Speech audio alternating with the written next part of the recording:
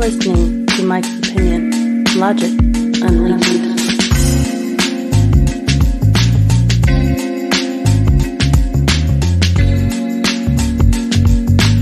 That's right, you are now listening to the Mike's Opinion podcast. Thank you so much for listening and for watching. Check me out on YouTube if you haven't already. I appreciate you. This is episode 161. That's right, 161 episodes in.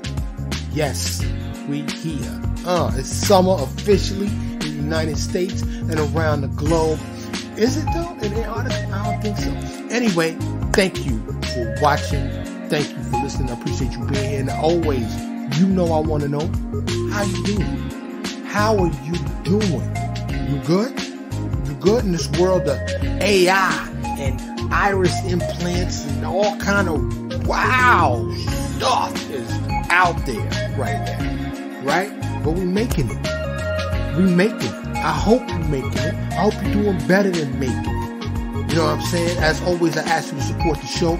Like, share, subscribe, comment, follow. If you got a little change, GoFundMe, Venmo, Cash App, PayPal. You can find all of that in the show notes. Greatly, greatly appreciated. So, I was going to do a best of episode or the world famous update episode. I'm working on my other podcast, the world's shortest podcast. The world's shortest podcast. Check it out. I appreciate the support there too. So, this episode, like sometimes, you know, they have this thing called writer's block, right? Where there should be podcast block. Like after 160 episodes, like I've touched on many, many subjects. So I was on the phone with a very good friend of mine, a very dear friend of mine, and you know, I was like, yo, I asked her, I said, yo, what should I talk about? She gave me, she dropped some joints. The episode coming up, hopefully she's going to join me soon too. Shout out to you. You know who you are if you happen to listen to this. But she was like, yo, you got to listen to the, you know, watch The Best Man. Now I watched the movies. I think I watched the second one, but she's talking about the series and I haven't watched that yet. So she's like, yo, check it out and then get back to me. And I will. But I don't watch a lot of TV. I just don't have the time. But, yo, it made me think. It hit me, boom, like a ton of bricks. It was like friendship. I don't know that I've done an episode on friendship because I always try to do grand stuff or do it right at the very least, right? So I was like, yo, I'm just going to dive right in. So friends, how many of us have them? Friends, ones we can depend on. That's a quiz. That's a quiz. The quiz question is, what song is that from? I'll wait. Yeah, you got it right. Houdini. If you're not up on that song, it's an old hip hop song, old rap song by a group named Houdini. Rest in peace. I believe Ecstasy passed away. And if I'm incorrect about that, I apologize. But rest in peace to the member of the member of, Houdini who passed away.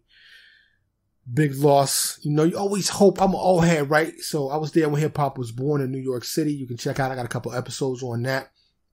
And I know, you know, it's easy to say, yo, you're just an old head. But a lot of hip hop out here is I love hip hop. I love some of the new stuff that's out there, but some of the stuff is, anyway, you know what? I'm not even going there. Y'all know I digress on a regular basis. I'm not going there today. So, but Houdini, check out that song. It's called Friends. But it made me think about, you know, talking to my friend today made me think about friendship. And full disclosure, she's an ex. I am friends with many, if not most, of my exes. And my wife is very comfortable with that. In fact, she threw me a surprise birthday party when I turned 50 for my 50th birthday. And she invited exes. That's how cool we are. Okay. It ain't nothing funny, no funny business, none of that. No, you know, it's not like that. We are truly friends. And, lifelong friends, it just made me think about friends, how I value her friendship and all my friends, the real ones. You know what I'm saying? I got friends that I've kept in touch with since I was running the streets of New York City back as a young teenager. You know what I'm saying? Friends from school. You know what I'm saying? So friendship. It made me think about friendship. And I just want to tell you, the point of this episode is to tell you to value your friends. Those ones that really got you. No matter what. Winter, spring, fall, summer. It don't matter. You know what I'm saying? Even if you mess up, they're going to have your back. They may give you some choice words, but they still got you. Even if they disagree with your life choices or lifestyle, they still got you. They love you. And, in that Houdini song, he says, when it comes to friendship, don't ask me for help, because a friend's somebody you judge for yourself. So, whenever I do these episodes, y'all know that I like to dive in and I like to give the definition. So I'm doing a specific subject, which of course is friendship. So I want to do the definitions just so you know. And I know, it's different things for different people, but generally speaking, we have these dictionaries, we have these books that give us definitions of words. So I'm going to give you a couple. And some of them, as always, I find some of these funny, they're just funny.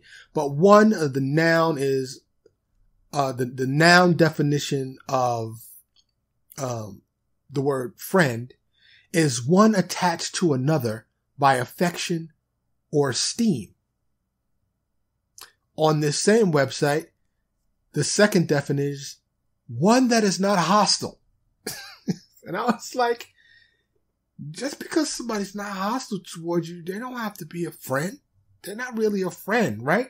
Like, for my 9-to-5ers out there, you might be like, I go into the office every day and these people are not hostile towards me. I work with them, but they're not friends, right? Acquaintance at best, co-worker, but they don't qualify as friends. So, on another, definition on another, website rather, a friend is defined in noun as a person attached to another by feelings of affection or personal regard. The second definition is a person who gives assistance. As a verb is rare or to befriend. So we're really talking about the noun. And on the last website that I checked, maybe I only did 2. I thought I did 3. I thought there was another one, but apparently not. I thought I did. Let me just take a quick look here. Boom, boom, boom. No, I guess I didn't. Oh, yeah, it was the main one. And, when you use the world's most popular search engine, and I ain't saying no names because I ain't sponsored. I'm not saying their name. You know who they are. The world's most popular, widely used search engine. As a matter of fact, the name is used as a verb now for when you say, I didn't search for something. You say, I blank for something. I might as well go ahead and say it because y'all already know who I am, but I ain't getting no checks from them. So no, I'm not saying it. If y'all want me to say it, y'all know who you are. Look me up. Anyway, friend as a noun is a person whom one knows and with whom one has a bond of mutual affection, typically exclusive of sexual or family relations, which meaning there's nothing sexual involved. There's no family. They're not family. Of course, somebody in your family could be a friend. I happen to be married to my best friend. You know what I'm saying? And wifey definitely is that, no doubt. You know what I'm saying? But I got a lot of close friends that are truly, ride or die. And I appreciate them, and I love them. You know what I'm saying? Now we all know when you're dealing with humans sometimes do human shit. I was going to say stabbed in the back, but it was more like, they cut me open, stuck a grenade in, and ran in the back kind of situation. Like some people that done some despicable things. But if it's a real friendship and you having even the slightest inkling about human beings, then that friendship can survive. It's up to you though. Some people burn them bridges. They cut the road. Boom, you cross me, it's a wrap. But I ask you, think about your own dirt. Now, in the two instances, it's only been two, I chose to forgive. And a lot of people would have never forgive what these people did to me. The people that I call, they call myself my friends, like people you hang out on a regular. And, there's certain things that cross the line, right? But you think about it. There are people that had even forgiven the murderers of somebody close to them. Like somebody, their child got murdered and they'll go in the courtroom and say, I forgive you. Whew. I definitely need to do an episode on forgiveness, because real forgiveness is hard. But it matters, if that person's going to do it again. There's an old saying, I can't attribute it to anyone because I don't know who said it, but it says, fool me once, shame on you. Fool me twice, shame on me, because I let you get me that second time. So I'm at fault for that. But when you think about your own dirt, you want people to forgive you when you mess up, right? So, when you have a friend, there's so many songs about friends. I just thought about another song when it comes to friendship. They're not family, right? You didn't, you weren't born with them. They're not, your brother, sister, mother, cousin, aunt, whatever. And like I said, in a lot of my exes, there was a romantic involvement, but for whatever reason, it didn't work out romantically, but the friendship is still solid. And a lot of people say, like I heard, Steve Harvey say that a man cannot be friends with a woman. And I would say there's an asterisk next to that. So Steve, shout out. I think you need to correct yourself and see if you agree with me. Feel free to holler back at me and blow my show up. I'd greatly appreciate that. Logic is unleashed here, as you know. So I think you could appreciate the show. Plus, we got 1 degree of separation. You and your boy Cedric, and we used to date some sisters. Anyway, I'm not even going to go there, but, yeah. But the asterisk is, a man could be friends with a woman if he's already had that woman. Had doesn't sound the right word. If he's already experienced that woman sexually. Now, it might be hard to be friends with a woman who you've never experienced physically or engaged with sexually, because that curiosity is still there. What's it like? What she feel like? What she taste like?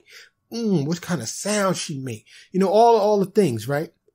So I think men can be friends with women if they've already experienced them physically to their satisfaction, right?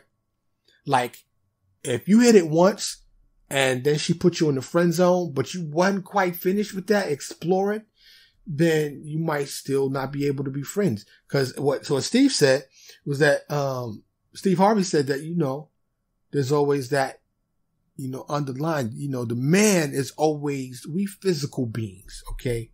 A lot of women don't understand it. They think we dogs and it's doggish. It's nature is what it is. It's natural. It's in every fiber of our DNA. And I can't speak for all men. I can speak for this man. Okay, I'm healthy. Well into my mid-50s. Knocking knocking on 60's door. Not knocking on the door, but I can see the house. Like, I see the front door. I'm like, yo, it's over there. I feel good, though. I feel strong. You know what I'm saying? Yeah. But I'm saying all that to say I ain't never used a pill, yellow pill, blue pill, never, none. You know? And I feel proud of that. I'm proud of that. And I'm not judging anybody that does. Let me be clear about that. I'm sure one day I probably will do too. But my brother from another mother, and like I said, he's like my brother. He's more than a friend. We grew up together. But, you know, he flew in and, you know, he stayed with me in my crib. And, you know, he's like, yeah, I'm gonna lace you with a couple of these. He gave me some white ones and some blue ones. I still got them. And that was like 10 years ago. I know the shelf life is over. Matter of fact, I think I tossed them because I don't even know if I would take them now. I don't know what's the shelf life on a Viagra. I don't know. And I didn't want to say their name. I said the blue pill. It's free pub, yo. I'm not trying to do that. Anyway, you know, but the friends with my ex is like, you know, the sexual thing. They're still attractive women, but I love them as a friend now. You know, the sexual aspect doesn't really even come into my mind, to be honest with you. 99.9% of the time. Anyway, if I'm being honest, I'm keeping it 100. I'm keeping it 100. I am a man. So anyway, but that's a healthy 99.9. It's not there. So this friend that I was just talking to, you know, we used to, you know, have a couple businesses together, and I'm gonna get her on the pod. Y'all would love her because she's excited. Just like, you know, I had wifey on the pod, but wifey don't want to do the video pods. She's beautiful. When I told my friend tonight, she was like, yo, she's beautiful. Why she don't want to get on the pod? Look, I don't know. I'm not going there. But wifey, when and if you hear this or watch this, the world would love you. The world loves you. The episodes with you on it are our most popular episodes. Anyway, moving right along. So, like I said, it's not going to be a long episode. I just was thinking about friendships, and I just wanted to tell you, just, you know, sometimes we need to be reminded. I just wanted to just shout out and say to y'all, cherish, value, and nurture your friendships with the people that you know got your back. If you know they got you, you know, and they've been having you, like they've been holding you down. I don't know why I hate that term. Holding you down. It's, you know, I think holding me down. And I know what we mean by it culturally. You know what I'm saying? But, you know, hold me down. I think hold me back. Like you holding somebody down. We need some new sayings. Let me think of one. Instead of saying hold you down, lift me up. Does that not sound as fly? You know what I'm saying? Yo, you lifted me up. That don't sound like you're holding me down because we're so used to holding me down. But holding me down, I guess, you know, can have a different one.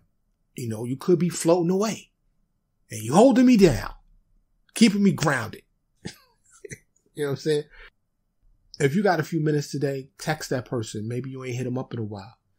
Say, yo, I was thinking about you. Like when I said friendship, when I said friends, or, you know, what did you think about? Was there somebody that came to mind when you think of your friends? You know, your real friends? So, I was reminded during our conversation today that I cherish my friend. And it made me think of other friends. And it made me think of doing this short episode on friendship. And I said, I want to shout out to people and just tell them, you know, because me and old girl, we like, I don't know, like 20 years, you know, we got long term, you know, so, you ever met somebody? It happens when you're young, but I don't know if it happens when you're older, but that you like instant friends. Like it's just, and there's these connections, you know, it's just, you don't know if you were together in a past life or you could just, you know, you got the same blood type or whatever it is, but you just vibe with that person from the moment that you meet them. I was talking, with a friend of mine. He's not as close a friend, but he was a former neighbor. But, I consider him a friend, him and his family. And, we were standing together talking earlier tonight, and he yawned. And then I yawned. I know this probably sounds crazy, but I'm going to do an episode on yawns because it's a mystery. Science don't know why we yawn. Have you ever been next to somebody and you're like, yo, Mike, this is not talking about friendships. It's all connected. It's all connected. Plus, y'all know I digress. The regular watchers and regular listeners, and thank you for doing so. I appreciate you. Word.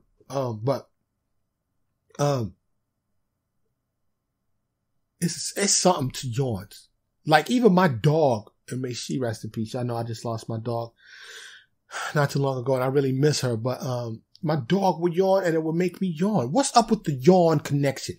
More to come on that. I don't even know. It might be next week. But like I said, I got a couple episodes that's ready that I haven't recorded them yet. But the subject matter, like I said, the world famous update episode is coming, and boy, do I have a lot to add to that. But friends. Take care of yours. Nurture those relationships. Again, lastly, it's like a broken record, but only 1% of people actually support. So I'm asking you to be part of that 1%. Be part of the 1%. Support the show. Of course, I'm trying to get new microphones. Okay. I'm trying to get this joint by Shure, Shure, the SM. Oh man, I was just looking at it yesterday. I think it was. Give me just a second and I'm going to find it. Sure. The SM7B microphone. I just can't afford it. The joint's like $400. So that's just one of the things that I want to get. So when I ask you to support the show, I'm not trying to I'm not in the Jordans, but I'm not going to go no Jordans. I'm not going, to the lobster buffet. I'm going to reinvest it into the show. I need to do advertising so I can get the show out there. But one of the pieces of equipment that I want is, like I said, it's the Shure, SM7B. High grade, very popular, because y'all know, sometimes some of these episodes, the audio has been raggedy. I'm trying to get better. I've been reading. I keep trying to expand my knowledge base to make it better. So support the show. Please. I'm saying all that. If you have a few dollars, support the show. $1, $5, $20, $100. It all adds up and I can work with it. So please support the show. In the show notes are my GoFundMe, PayPal, Cash App, and Venmo. There's links to all of them directly. Go straight to me. Be greatly, greatly appreciated. If you cannot afford to, or if you just choose not to part with your hard-earned money, and believe me, I respect all those that have donated because that money is hard-earned. But if you ballin', hold on. If you ballin', if you are a regular subscriber, regular watcher, or listener to the Mike's Opinion podcast, and you sitting fat, you sitting on dough, light your man up. Yo. Email me, mikesopinionshow@gmail.com. Again, also in the show notes, mikesopinionshow@gmail.com. And I will give you my mailing address and you can send me a nice little shoebox or a package with number Benjamins in it. Do you know how excited and pleased and thankful and amazed I would be? I would just be in shock, really. If something like that happened, that would be amazing. Anyway, if you cannot do so or choose not to do so financially, I ask. It takes a couple of clicks. Like, share, comment, follow, subscribe. All the places you listen and some places you don't. Help me grow this show. I need you. I cannot grow without you. You hear those people, oh, they hit 1 million followers. You know why? Because 1 million people got their back. Now I know I'm realistic. I'm not naive. I'm not for everybody. I don't do a lot of, I've done guests on the audio, but since I started doing video this year, I haven't done any video guests. And I know I'm kind of niche. I don't, do gossip or a bunch of, just antics just to get clicks. This is a substantive podcast. It's about substance, things that will provoke thought in you and hopefully kindness amongst people. I want to contribute positively to Earth. This is the whole objective of this show. There's plenty of objectives that I have and goals with this show, but the main one is to spread love. Spread love. Hopefully my little contribution can just nudge us in a better direction so we will learn how to live with each other nicely and kindly. Yeah. That's all I have today. Cherish your friends. Cherish your friends. And as always, I hope you are doing okay. You know what I'm saying? I hope you're doing better than okay. I hope you're great. I hope you're feeling strong and healthy. You're eating your vegetables. You're drinking your water. You're at least going for a walk or working out. You know, you're praying to whoever you pray to. You're meditating. You're loving your kids and hugging them. You know, you're good at your career, your job, whatever you're doing. I hope you're good. I hope you're good. I hope you're centered. I hope you're focused. I hope you're at peace. I mean that. I am Mike. This is the Mike's Opinion Podcast, and I thank you so much for listening and watching. Thank you so much for listening to Mike's Opinion. Logic Unleashed.